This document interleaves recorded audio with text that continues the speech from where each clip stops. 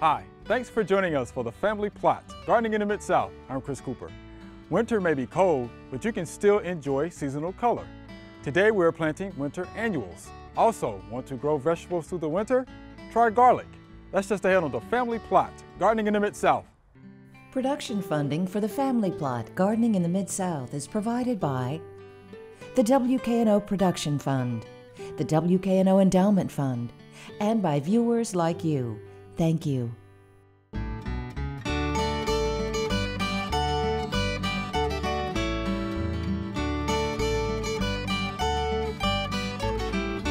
Welcome to the Family Plot. I'm Chris Cooper. Joining me today is Joellen Dimond. Joellen is the Director of Landscape at the University of Memphis, and Lucas Holman will be joining me later. All right, Joellen. Yay. I always like doing this, right? Yes. Switching out the beds, right, for the season. Yeah. So what are we going to do this time? Well, look at what we did. The pink begonias look great with the white Dusty Miller. Oh, yeah. And then our hibiscus, we've got a mixed bag here. Some of them did good, some of them didn't. Not so you know, much. If you're wanting something for you know, to be consistent, this would not be a good plant to replant back here. Okay. So we'll just keep that in mind. Dusty Miller has been here for 3 years. It has done so well. And you know what? Uh-oh, don't say it. I'm tired of it. Yeah, so we're gonna do something completely different because it really, I mean, I want to plant bulbs. Okay. And have a great show of bulbs. But we can't do that with the Dusty Miller. Right.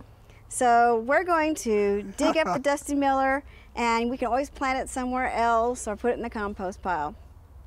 Wow, you know how that makes me feel, right? This is always tough for me. Yeah. All right. But it has to be done. Has to be done. It's the time of year. Now, we're lucky because not all parts of the country can have winter annuals. So we're lucky. Wow, they did so well. Nice root system there. How about that? So, Joellen, what do you think about the soil? Well, it still looks pretty good and nicely amended, but we do need to dig it up and kind of loosen it up because we're going to put bulbs in it. How deep do we need to go? Oh, 6 inches would be good. Seeing some worms, which is good. It's good. It's come a long way. I think when we first started, we didn't see any. Yeah, that's right.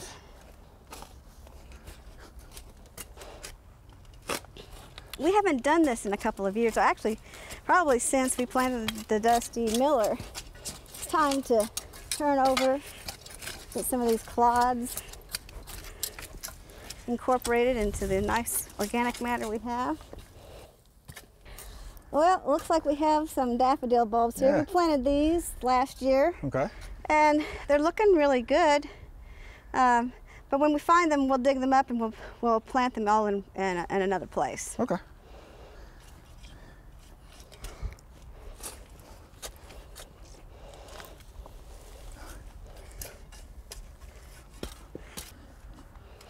What I'll do is I'll take a garden rake and kind of shape our bed, even out some of these clods.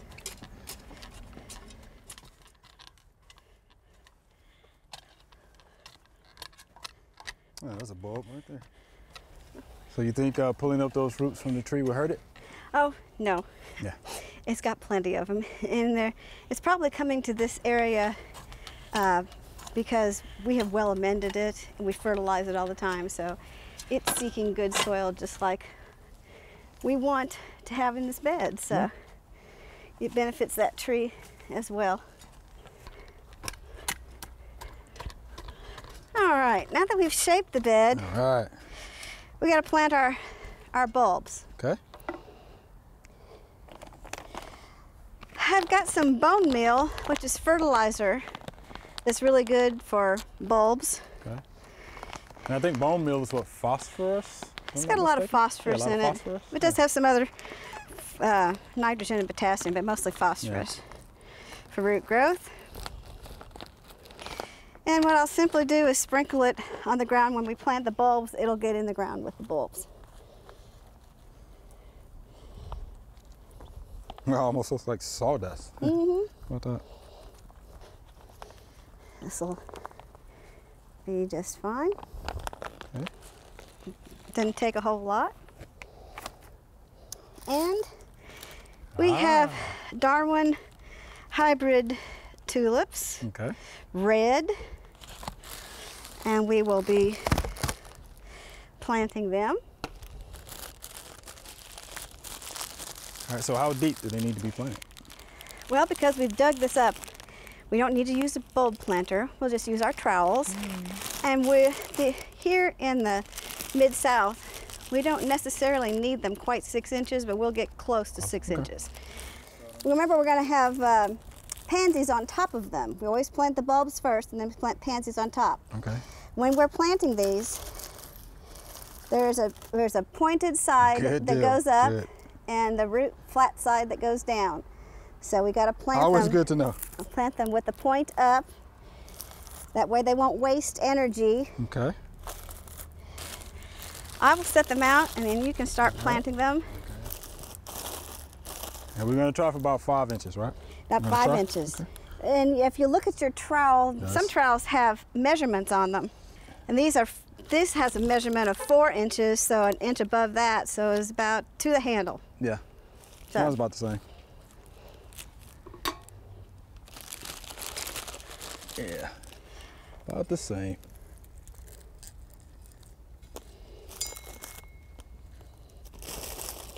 And I'm putting them out in 3 rows in a triangular pattern, so they'll be somewhat evenly spaced.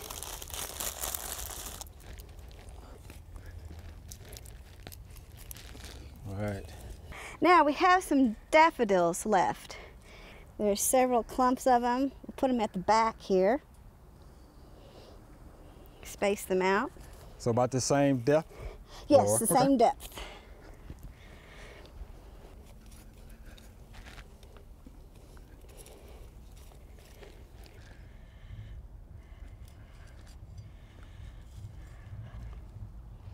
All right. Now we've got all of the bulbs planted and we're ready to plant pansies. But we're going to put down some fertilizer for them for the winter. And this is a slow release fertilizer. It should last most of the winter. And we just sprinkle this on the ground.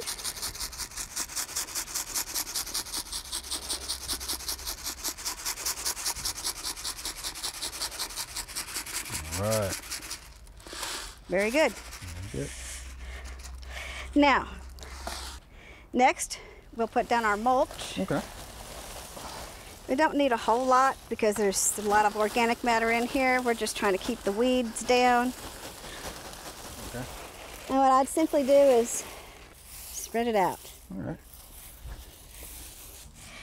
Now we're ready to plant our pansies. We've got 3 colors. We've got red tulips, and then we've got 2 types of blue pansies and yellow pansies. All of our pansies have what they call faces on them, which means they've got a dark spot in the middle of the pansy.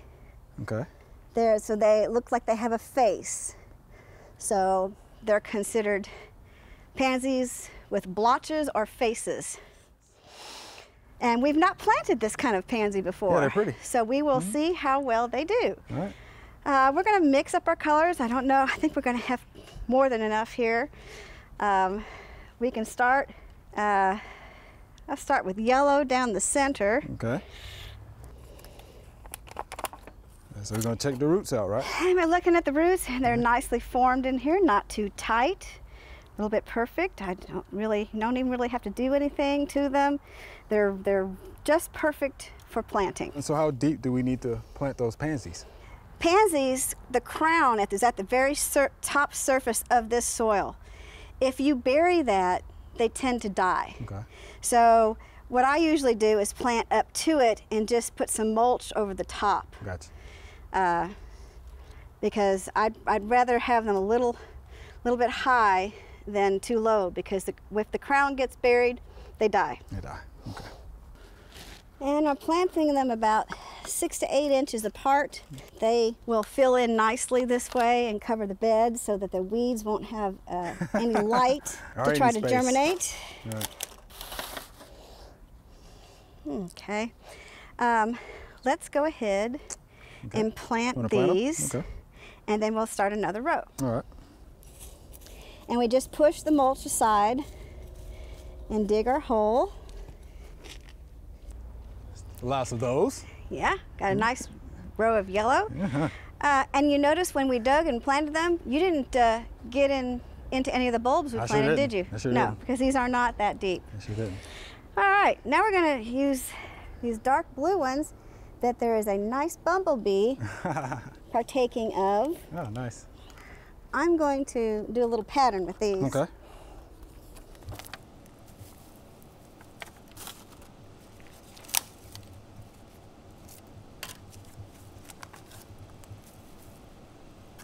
Let me, I can go ahead and I'm going to put in some of these now. Okay. And we can start planting. Start planting, yeah.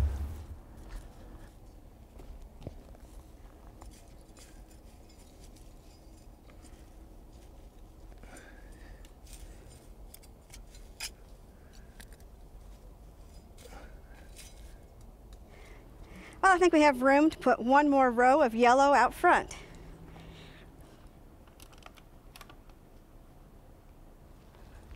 All right, there it goes. All right, Joellen. Very good. Well, I guess we'll get a broom and sweep the edge to get the dirt off the sidewalk, and we will water them because it is dry. All right, Joellen. It looks beautiful. Thank you. We always appreciate you doing our fall colors for us. I can't wait to see the I can't wait to see the tulips in the spring. I can't wait either. So that's going to be a pleasant surprise, isn't it?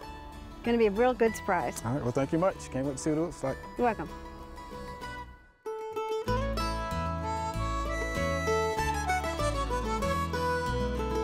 Not all bugs are bad. This happens to be one of our beneficials in the garden. This is the larva of a lady beetle. The lady beetle actually helps us out. She actually eats aphids. So anytime that you see a larva of a lady beetle, leave it be. Actually in there doing some good stuff for us. Again, eating those bad bugs, which would be your aphids. A friend to the garden. So be cautious when you're out there spraying, because this one you want to save. You want to keep it. All right, Lucas, let's talk a little bit about garlic, because I understand you really like garlic, don't you? Love it. How much do you love it? It's basically used as a condiment in my household now. Okay, so you do love it. Every night. Every night. Yeah. All right, well, look, let's talk about some good garlic cultivars, okay? Tennessee is a great line because we can grow either soft neck or hard neck cultivars. Okay. And if we were kind of discussing the difference between the two, soft neck cultivars of garlic need to be grown in Louisiana, Florida, Texas, some of the more warmer regions. Now hard neck need to be grown above kind of zone 7. So Tennessee is basically right on the line for being able to grow both. Some of my favorite ones that I've grown over the past few years, my favorite one is kind of pictured all over the table here, is Purple Glazer. It's a hardneck variety of garlic. The only problem with hardneck varieties of garlic is that they don't last long in storage. Okay. So a lot of the ones we get commercially at the store, they're all soft neck because they'll last in storage upwards of a year. Hardneck cultivars of garlic will last only about 5 to 6 months. So by the time I get around to November, I'll usually, whatever's left over, put it back into the ground. Okay. Some other ones that people really like around here are chestnut red. And one that I really like this year that's pretty warm whenever it's eaten raw is called Bogatir. So you'll see a lot of different heirlooms and a lot of different companies selling all sorts of different kinds. And I would hate to take a guess at how many cultivars there are available today, but there are quite a few, and Tennessee's blessed that we can grow any of them. So that's a good deal. Yep. Now let's tell the people, what's the difference though? Hard neck and soft neck. Why do we call them hard or soft necks? All right, kind of showing right here, hard neck actually develops a flower. So down the center of the bulb, you'll actually have a flower. You'll pull up and twist. Okay. Most people who are growing it break off that flower because it sends more energy to make a bigger bulb. And we're growing garlic just for the bulb. Right. I'm not a huge fan of the flower to begin with. We want more garlic. That's right. So the soft neck cultivars don't develop a flower. So you actually, if you cut them diagonally kind of across the bulb, you'll see that a hard neck has a long stem down the middle, and all the ones that we get commercially at the store have no kind of stem down the center of the bulb, so they don't develop a flower. So that's the main difference between hard neck and soft neck cultivars. One develops a flower, which is the hard neck, and soft neck does not develop it. Good stuff, good stuff.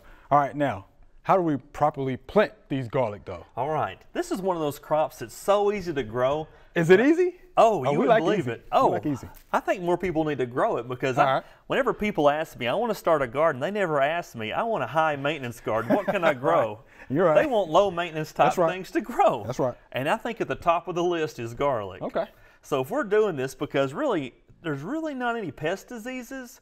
That's nothing good. really eats it. That's good. It has rare diseases, so really nothing bothers it to begin with. If you really can't grow this, you probably shouldn't be gardening to begin with, actually. All right. The proper planting in Tennessee, we need to plant it about October to November. Typically, I'm actually near Nashville. I like to plant it about the first weekend of November. Okay. So you'll actually see it develop kind of a green stem through winter, frost, snow, anything throughout the wintertime, and it will still do fine. Oh, that's good. So about the first weekend of November, the last weekend of October is an excellent time to plant garlic in Tennessee. Okay.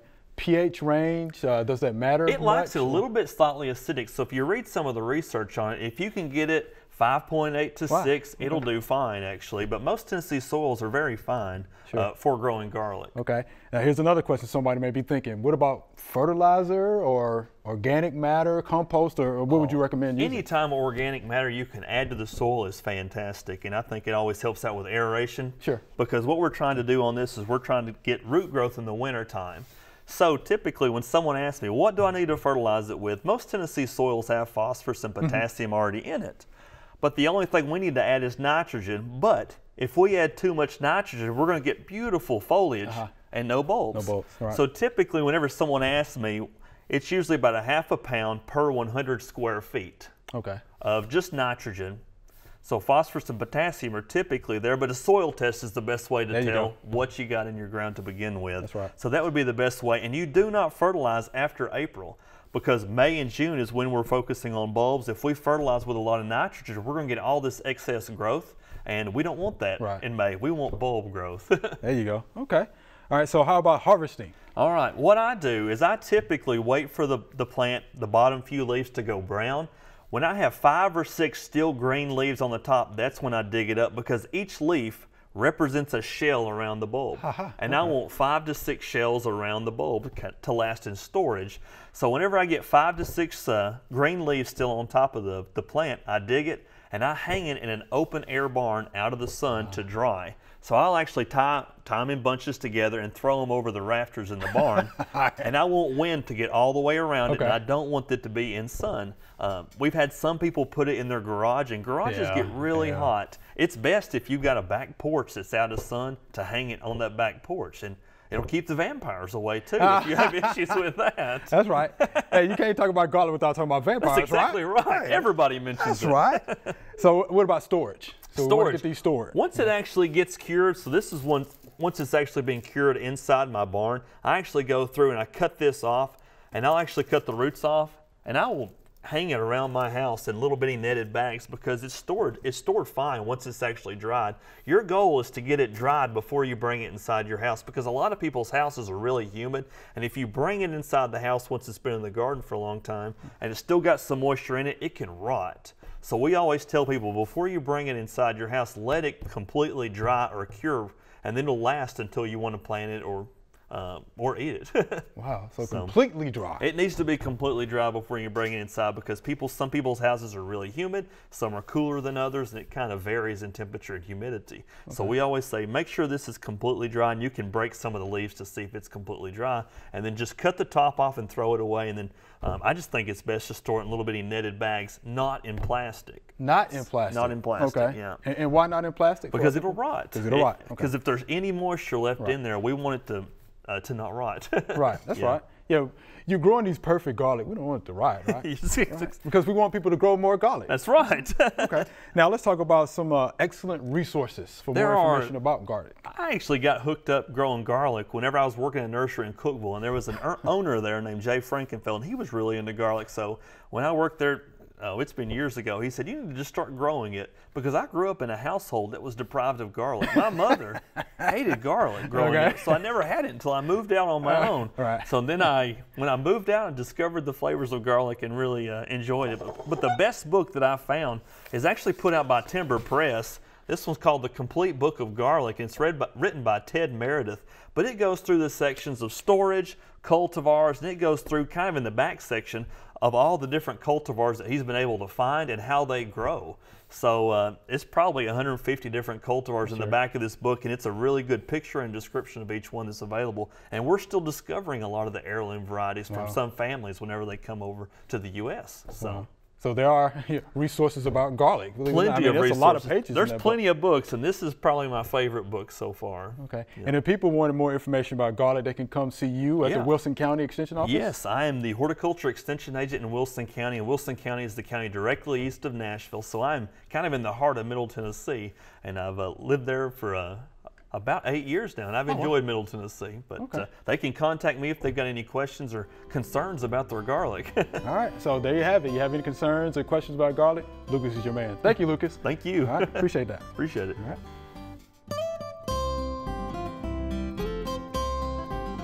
Well, the garden has been in the ground for several years. We're seeing some nutrient deficiencies in the plants. So it's time to take a soil sample and to find out what's going on in the soil. To do that, you can use something like this, a soil probe, which you simply stick in the ground and it gives you soil here, and you can take it and put it in the bucket. Or you can take this trowel, like most people have, and you can dig in the ground. The best place to get the soil sample is about 6 inches down. So we'll dig in here and get a small sample in this area. And when you soil sample, you go to different places in your garden and put it in the bucket. Now we've got all of our samples, and we're going to get out all of the organic matter because we don't need that in the soil sample. And then we mix all of these samples together. Mostly you need about 1 cup of soil. So we'll let this dry and mix it up again, and then we'll send it off to our local soil lab to find the analysis of what we need.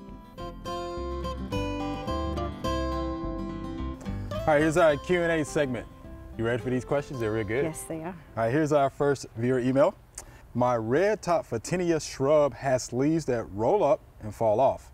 It puts out again in a different spot, and the same thing happens. Is this a blight or an insect infestation? I planted them probably, get this, 35 years ago. Wow. And kept them pruned, and they have been so pretty, but now they look like they're going to die. And this is Elaine on Facebook.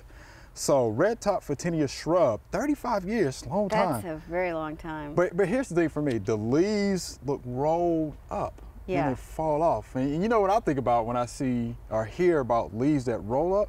I usually think that's an herbicide problem, right? So I'm wondering if anybody's, you know, spraying any herbicides in the area, anything like that. Because again, you're gonna get leaf rolling, you know, from herbicide damage. Yeah, so that's what I would think. And if it's bad enough, they'll drop off. And they'll drop off. The plant's going to try to regenerate itself again. Yeah, I kind of would think that too. Yeah. And you know, we don't know if she actually has a lawn service. Could. Yeah, she could. Or somebody nearby, or maybe she's within a mile or so of agriculture fields where they're spraying. I don't know. But it does sound like herbicide damage. It does, and of course without a picture, you know, it's kind of hard to tell. It is hard because to we tell. do know that, you know, Photinias have other problems with the intermostorial leaf spot. Leaf spots, really bad for them. It's real bad, right? But I don't know if that, you know, it doesn't cause those leaves to roll up. It doesn't cause them to roll up, and it can cause them to fall off. Right, it can cause them to fall off. Not to roll up, not to roll up though. Okay, you're exactly right about that. They will fall off, okay, but not roll up. All right, so there you have it, Miss Elaine. Thank you for that question. All right, hope that works out for you. Here's our next viewer email. Hi guys, any idea what these are? It was strange to see them clustering around on my Japanese maple. There were no visible wounds on the tree, and I couldn't find anything similar with a Google search. The bugs were gone the next day, but it was strange to see them congregating like that. And this is Daniel, right? So do we know what that is? Oh yes, we do. Yes, I've had them on my crepe myrtle. You've had them before. Yeah, I've had them on my You shared a video myrtle. with me about that before. Yeah. They're bark lice. Yeah. And they don't really harm the plants. They're good bugs for birds and other predatory bugs to eat, but they don't really hurt plants. Yeah. I don't know why they congregate like that. I don't know that much about their history, but they appear, and then they leave. Go. Right, yeah. And some people call them, I know Dr. Frank Hale would say they're herds of bark lights. Yeah, herds. Yeah, because they all congregate, you know, together. But then, they're harmful. You know, he did say that they would eat like, you know, organic, you know, debris, organic matter, fungi, of course, lichens. I mean, they would eat, so that's actually beneficial in a sense. Yeah, that is kind of beneficial. Yeah, so I don't think they're beneficial in a sense, but other than that, they're fine. Yeah, they're there and they go away. They're gone. Yeah, so don't worry not a about problem, them. Daniel. It's not a problem, but thank you for the question. Nice picture. All right, so here's our next viewer email. I have 2 Japanese maples that are about 5 years old. I have just noticed that one appears to have 2 rather large shoots of a different variety that must have been grafted onto the main stem. I would like to prune these different branches. What would be the best time of year to do this? Thanks. And this is Kay from right here in Memphis, Tennessee. Yeah. So what's the best time to do the pruning? Anytime. Okay. Anytime that there is some kind of growth that you don't like, you can take it off. Because it just, you know, detracts and takes away nutrients from the plant that you actually want. So, you know, I would cut it off just any time you start seeing it. If you don't want that part of the plant to grow, then just keep cutting it off every time it starts to shoot up. Right. Because you can definitely see the difference in the picture. Yes, definitely. Yeah, the 2. So anytime. So you can go ahead and just knock that out and it's fine. Or prune that out. Okay. Yes. All right, Joellen. That was fun. It was. That's fun. Thank you much. Remember, we love to hear from you. Send us an email or letter. The email address is familyplot@wkno.org, and the mailing address is Family Plot, 7151 Cherry Farms Road, Cordova, Tennessee 38016. Or you can go online to familyplotgarden.com. That's all we have time for today. Thanks for joining us. If you want to learn more about winter flowers or growing garlic, head on over to familyplotgarden.com. We have information on this and many other garden topics. Be sure to join us next week for the Family Plot, Gardening in the Mid-South. Be safe.